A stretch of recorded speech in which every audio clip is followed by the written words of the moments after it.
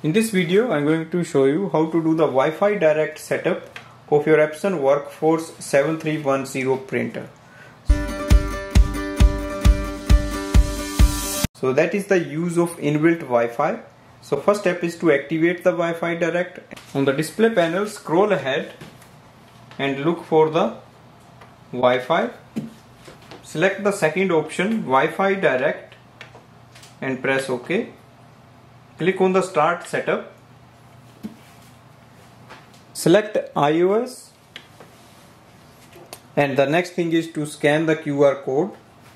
So go to your iPhone, scan the QR code. Now select this link and click on the Join. On the screen we can see the message, the printer is connected with the smartphone. So we can click on the Dismiss, click Next, go to your iPhone and open the Canon iPrint app. You can download this app from the App Store. Here we have to add the printer. So click on the top button, again home button. Select your printer. Keep using Epson iPrint app. You will see your printer series on the screen. Click on the home button and we are ready to use it.